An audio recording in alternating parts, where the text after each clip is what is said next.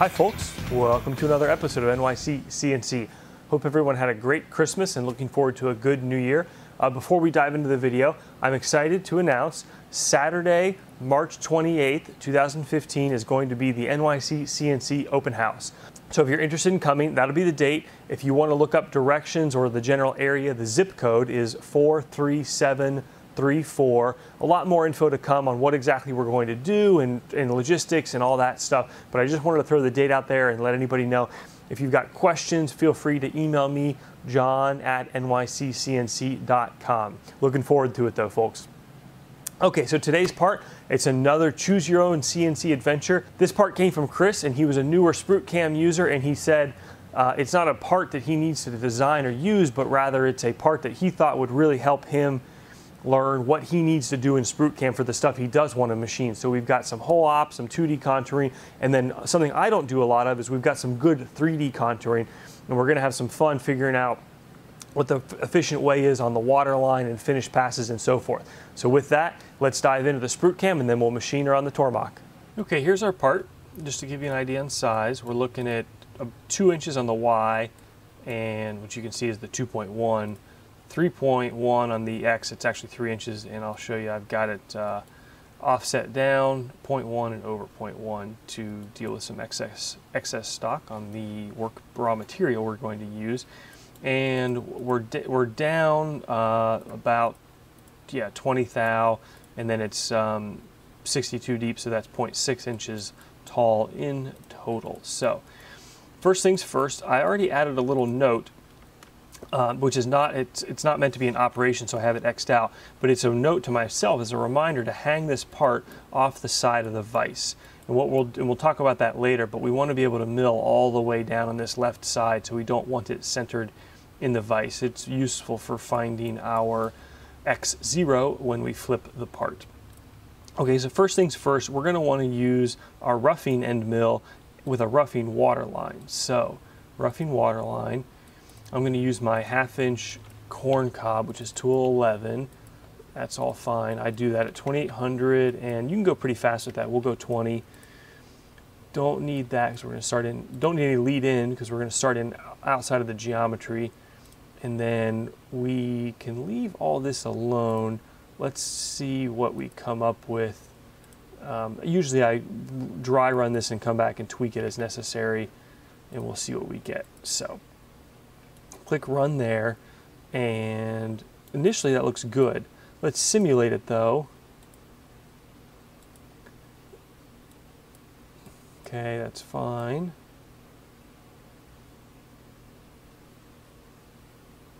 Keep it, still looks good. Cleaning up those. Now, okay, so I don't like that. You saw it plunged into that part. I don't. Let's see if we can take a look at that again. There we go.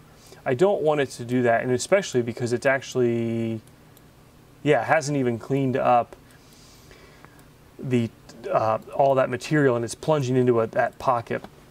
And that's a good example of why roughing water line is a great way to get some toolpaths really quickly, but it's not always the most intelligent or most efficient. So let's get rid of that, and the easiest way we can do that is by selecting all these faces. Now again, I've talked about this before in my other videos, I don't always like using the mouse to click around. So let's do this. Let's only select faces.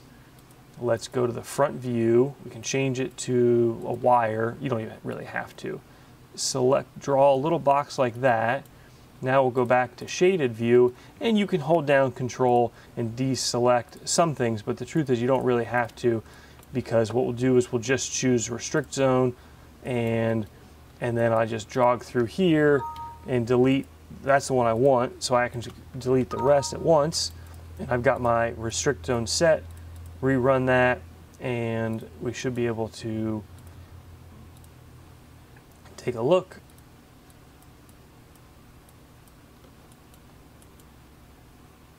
Looking good. Let's see here. It was, yep, perfect. So it's cleaning up everything without plunging in, which is what I wanted to avoid. So I'm happy with that. Now, while I've got that tool in the machine, let's use it to clean up some of this curve here with a standard end mill before we go to a ball end mill. So I'm going to do I think I'm going to do a finishing water line. Let's choose my same tool 11.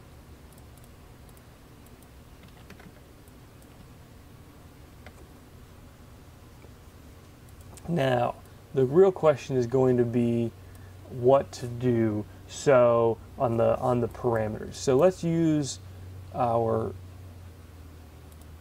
model tool tab, select that line, click properties, and I can see that that line is as low as 0.18 really rounded. So let's go and choose bottom level 0.19. We'll go just a hair further.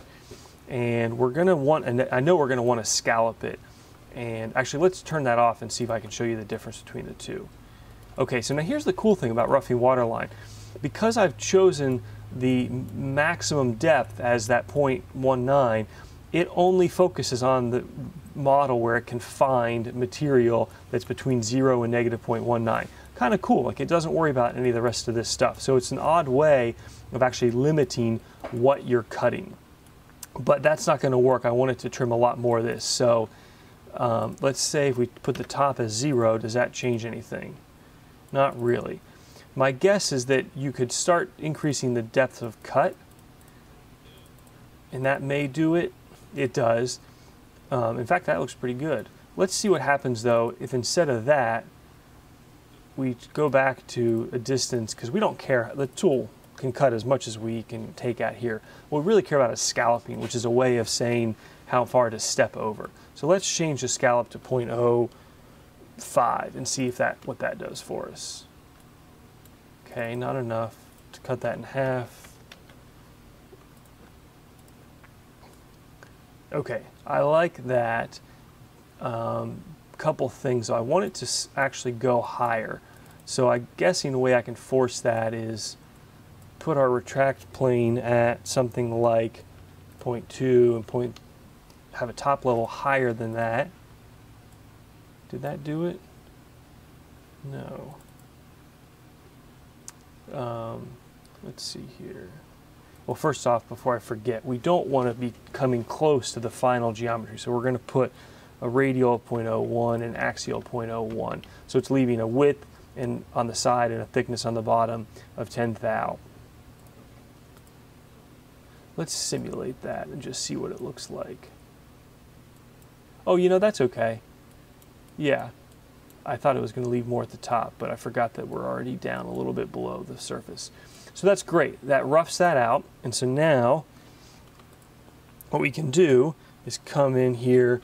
Actually, I'm going to just copy, paste, and we'll do tool 200 as my just random tool, 0.375.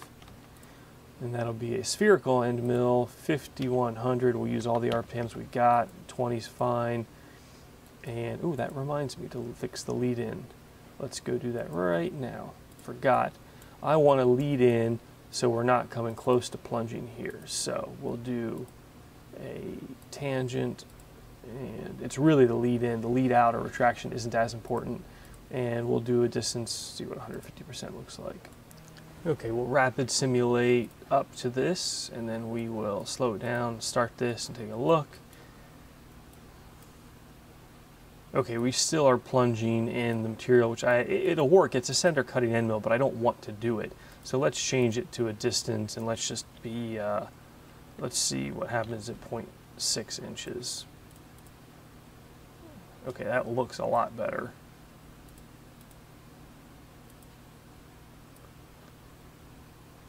Oh yeah, there we go. In fact, that's probably more than we need. We'll back it down to 0.5. 100% of the tool diameter.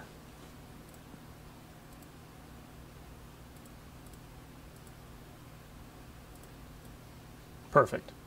Again, I'm not focused on every last little second of machining efficiency here, but rather just getting it made and keeping our tool life preserved. So, okay, back to the finishing water line. Again, this is with our spherical ball end mill. What do I need to do here? So we want to turn off any extra stock, of course. We should be able to get rid of these. Now, the scallop I know I'm going to want finer. This is effectively where you decides how rough the part is when you're done, because we are cutting in a 3D pattern. So you're going to want something pretty fine. I'm going to start with 1,000 and just see what you get. It's a trade-off of tool time or machining time and finish. The other thing is I'm going to want to go lower. In fact, I want, what is that edge there? Is that the one? No, there we go. So we want to go probably down to about there. So let's update our depth. Paste that in there. Okay, perfect. Let's just simulate that and see what it looks like. I want to make sure I don't have too much chip load here.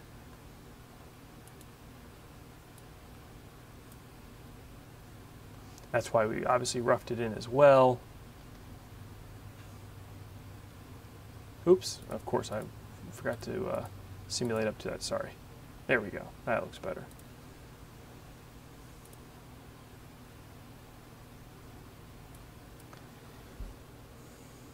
And again, I don't do a ton of this, so we're going to see how it goes. Obviously the programming I'm comfortable with, but we'll see what the recipe really looks like once we get over on the machine. It looks, certainly passes the smell test. One thing you'll notice is you've got that little tit left. So let's get rid of that thing. We'll duplicate this, copy, paste, and now a couple ways to get rid of it. I'll show you this way first. Feed speeds are fine, lead-in's fine. Now, on parameters, what we're going to do is we're going to do a really shallow cut. So instead of going all the way to that bottom of the whole part, we're just going to cover, basically what we want to do is select via the height restrictions, just the top little part. So we're going to say negative 0.02. So let's look. If we look at our simulation and look at our tool, we want it to be about 0.021 or so. There's no consequence of going too far. It's just going to be a longer tool op. So we'll say 0.021. Top level we'll say is 0.01. Start a little bit higher than there, just see what we get. Now the scallop, well here, we'll click run, and you'll see you just get one toolpath, and that's probably not going to do us any good. So what you do is you just increase the scallop a lot. So we'll do 1/10,000th, and we get a still little center ring, but let's see if it makes it better. Yep. That, for all intents and purposes, took it away. So that's great. Now, how long is that tool op actually going to take? 9 seconds. No big deal. We already have the tool in there. Another way to get rid of it that's probably a little bit better. I do like this little, I like, being tricky in CAM, but another way to do it is to change the operation. We'll go to a finishing plane. We'll select the two faces, and we'll put our tool in here. 200, 200, 375, spherical. We're not going to actually run this. Well, we could if we wanted to, but and I don't see here. I don't think I've got to select. I don't have to select the levels like I did in the roughing, because we've actually selected the faces. So if we click run, what do we get? Okay, perfect. So we get a 3D toolpath that's on those faces. Pretty cool. If we wanted though to have it be a finish style pass, to give it you could actually do an intentional cross hatching, or we wanted to smooth it out, we would do the same thing with the scallop. So let's see here, where is the scallop?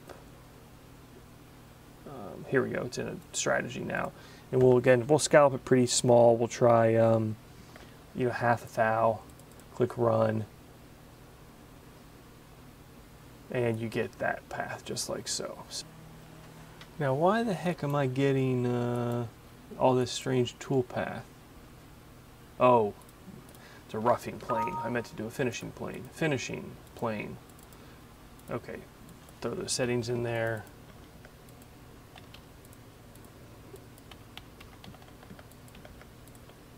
and scallop it. Let's see what that looks like. Oops. And select the faces. There we go. Faces, run. There we go. Look at that. Perfect. Render that. Exactly.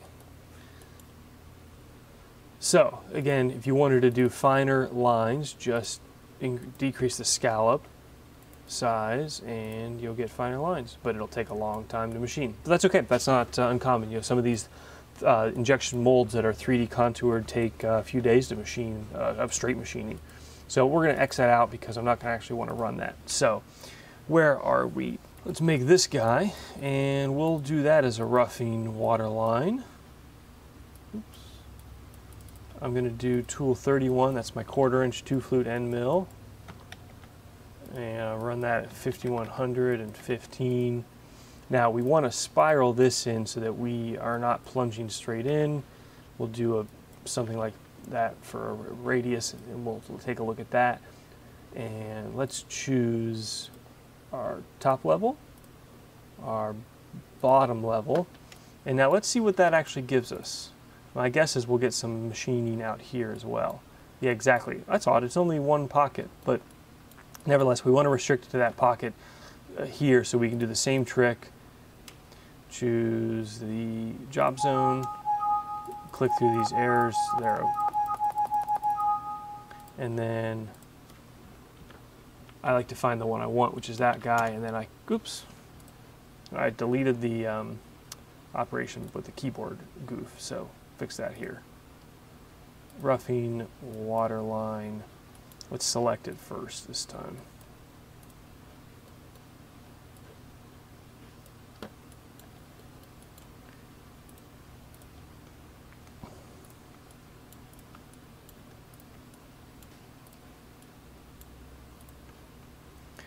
Job zone. Okay, find the one. It's that one right there. So now select the first one, shift, last one, hit delete, and we're left with that. Select our top level, our bottom level, and now I'll go put my tool back in. 31, 31.25, 5100, 15, spiral at 0.08, 0.07, and we'll do a finish pass, 0.01 15 thousandths. Let's see what that looks like. How deep is that, by the way? Where top is 32 and that's 38. Oh, that's fine. I can do that in one pass, no problem. Let's take a look at that. So here we get our spiral. That's the radius cut in.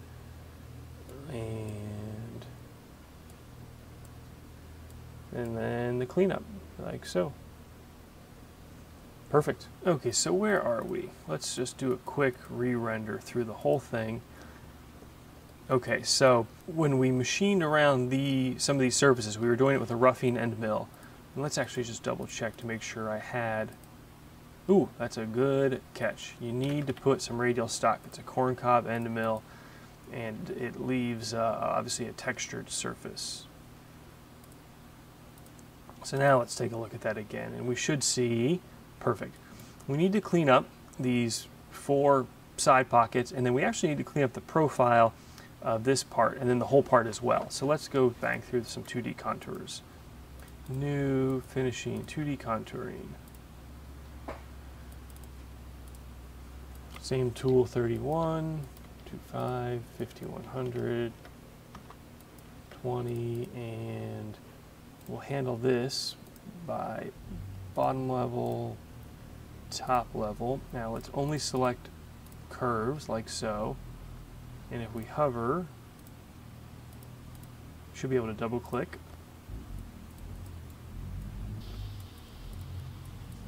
Okay, now I know I'm going to want to put some lead in because I don't want to come in right on the edge, so we'll drag our lead in out, and then I'll put a little bit of a curve on it, like so.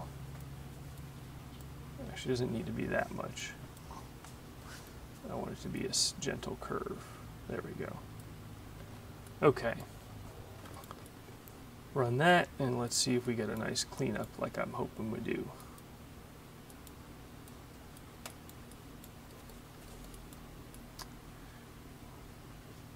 Perfect.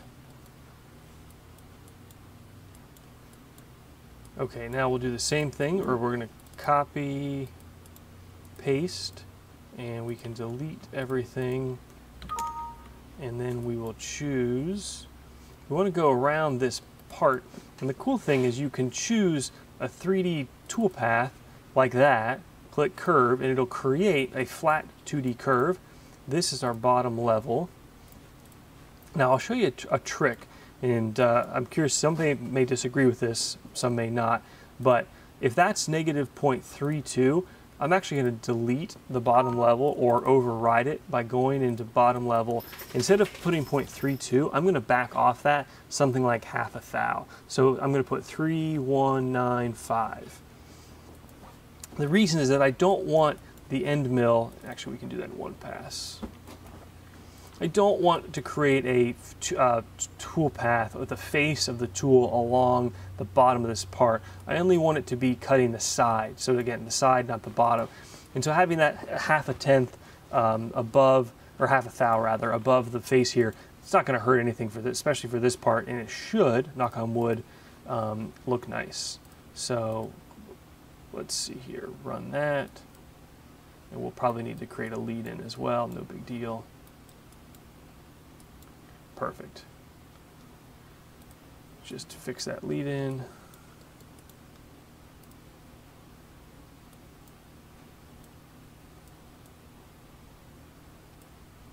And we'll start that over here. Reset, run, perfect.